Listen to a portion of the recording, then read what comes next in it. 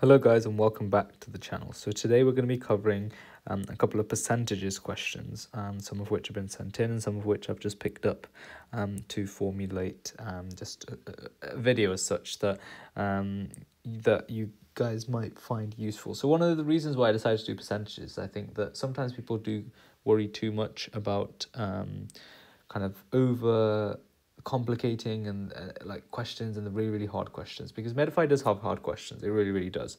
But the point is that most questions that you get on your real UCAT will be more of the shorter, simplistic style. So nailing percentage change, conversions, ratios, proportion, that kind of thing. And that's exactly what this will be basically. So that's why I thought I would do a couple of questions which are basically more focused on nailing the intrinsic ideas. Okay, so let's have a look at this. So it says Keris's magnesium reading is 20% lower than what is acceptable. Okay, so it says film table shows the lowest and highest acceptable levels. Okay, so it's 20% lower.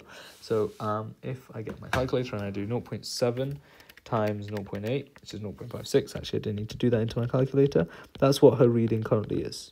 Okay, what does her reading need to increase by to be at the top end of the acceptable range? So the top end of the acceptable range, magnesium is 1, so 1 minus 0.56 is 0.44. But of course, let's say we wanted the answer as a percentage and not just as a raw number, then all we have to do is, it's just, remember, the fast way to do percentage change is just final divided by initial minus 1 times the whole thing by 100. So 1 divided by 0.56 minus 1 times 100, so 1 divided by 0.56, and then subtract 1 times 100 gives us 78.57 ... which is 78.6%. Okay, so you can see it's not necessarily one of the most challenging questions, but it definitely can be something that could be tricky if you hadn't put the right numbers or you hadn't looked at the right areas. Okay, really goes to show why you have to very specifically read questions as such. Okay, makes sense? Cool. Okay, so let's keep going then. So on to the next question. Okay, if Anna has a phosphate reading of 0.6, what percentage increase would be needed for this reading to be equivalent to the mean reading for this test? Okay, so let's have a think about this question that's presented to us here. So her phosphate reading is 0.6. What would be the percentage increase needed for the reading to be equivalent to the mean reading for this test? Well, I think they've worded this question badly, first of all, in terms of what they mean about the mean reading, because it doesn't really say about the mean anywhere. But I think based off the numbers you're given 0.6, and the only two other values you have about phosphate are 0.8 and 1.5. So all you can really do is find the mean between them by adding them together and dividing by 1. And so when you do that, you get 1.15. Okay, so what percentage increase we needed for this reading to be equivalent to the mean reading? So once again, let's do the fast way for percentage change, which is just going to be 1.15 divided by 0.6, subtract 1 times 100. Okay, so 1.15 minus 0.6, divided by 0.6 minus 1 times 100 is just going to be 91.66 ... which is 91.7%. Okay, so similar ideas for both of these questions here, if anything. Okay, so yeah, you just got to watch out for this one. Like I said, I think it's badly worded, and I don't think in the real thing you'll get a question that's as badly worded as this one. Okay, so don't worry too much about it, is what I would say. On to the next question then. Okay, so let's have a look at this one. So what's the percentage difference in budget between the British Library and the Royal Danish Library? So just one thing that I'd like to say before we can do this question properly is that if it doesn't specify which the final and the initial are, then you can kind of take it as chronological. That's one of the things that I mentioned in my earlier percentages video. So if you guys are new around here and you're new to the channel and you haven't seen my first percentages video, I would highly recommend you to check that one out. Because I talk about some of the interesting concepts there and main ideas before also diving into questions. And obviously this is a follow-up video, so this won't make as much sense if you haven't watched the first one. So British Library, okay, Royal Danish Library. Budget, this amount, this amount. So £1 equals 8.44 DKK. So since we're going, this is the initial, so I'm just going to convert the 140 million into DKK. I'm guessing that's that Danish kroner. I think it must be Danish kroner. So therefore it's going to be this times that as such, okay? And yeah, okay, so what's the percentage difference between the British Library and the Royal Danish Library? So that's going to be 190, I guess, million Danish kroner, I think. Okay, and then for the RDL, it's going to be 385.9 million Danish kroner. And so once again, so I think one of the annoying things here is that when it comes to the way that they presented this question, I guess, the answers haven't necessarily been presented in the most appropriate of ways. So what I mean by that is because in their actual calculations, they've considered the Royal Danish Library to be the initial and the British Library to be the final, which once again I think is bad wording of the question.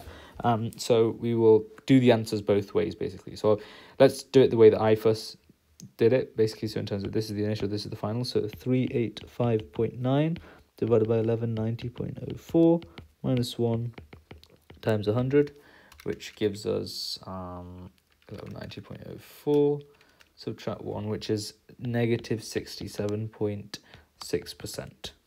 Okay, but if we were doing it the other way, so we were considering this to be final and this to be initial, then the calculation changes because it becomes 1190.04 because that's the final value, divided by 385.9 because that's the initial value, minus 1 times 100. So 1190.04 divided by 385.9 minus 1 times 100, which equals 208.38 ... which is 208.4%. So the point to highlight here is, I think, that once again, dodgy wording of questions, so don't worry too much about it. But as long as you're comfortable with the basics, and probably because actually for this question I didn't receive what the answer options were, so I'm not sure if the other answer option would have been present. So it may have been that you just did it the way that I first calculated it, with the British Library being initial, and then your number just wouldn't have been there, so you would have probably had to switch over and do it the other way. Okay, makes sense? Cool. So let's go on to the next question then. So, to the nearest whole second, what was the time taken by the winner to complete the 800-meter race if Siobhan's time was 8% slower? Okay, so if Siobhan's time was 8% slower, what was the time taken by the winner to complete the 800-meter race? Okay, so so if Siobhan's time was 8% slower than the winner, okay, the winners, so 189 equals 1.08 times x. Okay, I know it says 8% slower, but that basically means that because timing it's dodgy, 8% slower means she took 8% more time. So 189 divided by 1.08 is just 175, which equals x. So it's a more simplistic question. But the reason why I put it in here is because people can get tripped out. They might put 189 equals 0.92 times x, which will be wrong. And this converts into 2 minutes and 55 seconds. Okay, so that's what the answer would become. Okay, so let's have a go at this question then. Okay, so what if the number of private passengers increases to 1,457 in March, what will be the average increase in private passengers per month, okay, from January to March? Okay, so this is an interesting question. So the way that I would do it is, so I guess technically the way that I would do it is not necessarily the way that they've done it as such. I'm going to go through the way that they've done it, and I thought I would talk you through the way which made sense to me as well. Yeah, we can kind of compare them and go from there, basically. Okay, cool. So let's go for it. So what will be the average increase in private passengers per month from January to March? And we want this given as a percentage. So the answer gives it as a percentage. So the way that they've done it is that they've just calculated the individual changes. So it's just percentage change from from Jan to Feb, which is just 1240 over 992, subtract 1 times 100, which is, so 1240 divided by 992, subtract 1 times 100, which is 25%. And then they've done Feb to March, which is 1457 divided by 1240 minus 1 times 100, which is 1457 divided by 1240 minus 1 times 100, which is 17.5%. So therefore, what is the average increase of private passengers per month? It's just the mean of these two values, which is just both of them added together, divided by 2, which gives you 21.25%. Okay, but I'll be honest, this wasn't my first inclination. The way that I thought about it was, if you think about it, you start at 992, right? And you end up at 1457, so it's like you go to some middle number and you end up over here. But the point is that each time you're dividing by your time, if you think about average increase in private passengers per month, I thought it would be the same kind of percentage that you increase by, I guess. I mean, I know my working is a little bit flawed, and I think, once again, they haven't worded the question very well, and I can see why you'd have to do it like this, the average increase in private passengers per month, because this is, you calculate it, the increase for each month and find out the average of that. But the way that I thought about doing it was, I just thought you'd find the percentage change between both of these values, okay? So by doing this, 1457 divided by 992, subtract 1 times 100, which is 46.875%. And then,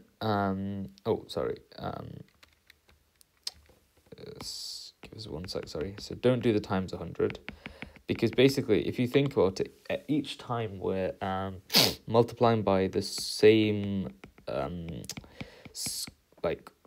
the same factor, basically, to bring up our number. So 992 times y squared equals 1457. So I did 1457 divided by 992 to work out what y squared would be. So 1457 divided by 992 was 1.4678. So 875 equals y squared. So to work out y, I square rooted this number, which gave me 1.21999 ... which was y. So I guess the actual answer I would have got would have been this one, but then this would have definitely matched with this as the closest answer. So maybe I would have got it right for the wrong reasons. But of course, I always want to be honest with you guys, and I just thought this was something interesting to think about. I can see why this technically isn't the right way to do it, and why this would be the right way, because, it's this per month idea, I guess. You have to work out that average increase for each month, as opposed to this as a whole. This is for both months. But yeah, just another interesting idea, that's all. Okay, so I hope this video was helpful, and as always, please do let me know how things are going on, and please do share, like, and subscribe, and I'll see you guys in the next video.